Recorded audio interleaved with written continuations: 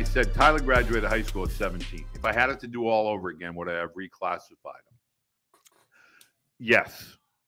But understand two things. One, at a certain age, probably in that freshman, sophomore window, Tyler demonstrated a superior skill set that I could foresee gaining the interest of Division I coaches. That's number one. Number two, he went to a pretty stern boarding school after his sophomore year. When I talk about, if I had it to do all over again, I would have repeated Tyler as a sophomore going into that new school, that boarding school. And let's stop for a second and make sure I'm clear, crystal clear. Reclassifying just for the sake of, kind of pulling the reins back a little bit to make your son older and playing in a, if he's 15 and he's going to go play 14U baseball, that's not what this is about.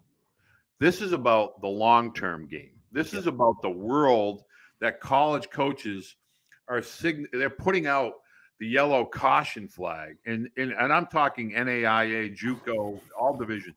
The game is older. It's going to stay older because we have access to older, experienced student athletes. Therefore, the high school graduate that comes in not prepared strength-wise, not prepared skill set-wise, may not be prepared academically, and needs that additional year of growth.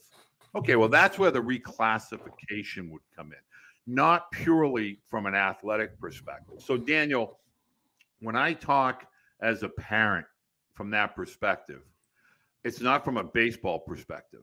When Tyler graduated high school, he was 6'4", he was 200 pounds, but he was still not into his man body. And if you go look at Tyler's statistics in college as a freshman, he had a successful year, but he had a tremendous sophomore year. And that's when physical maturation, because he was 18 at that point, turning 19. Yep. So if he had been a freshman at that 18, 19-year-old window, who knows what would have happened. So the biggest thing is college coaches are essentially telling us across the board, you have to be physically prepared. You have to be academically prepared. You have to have daily disciplines, routine, but most of all, structure.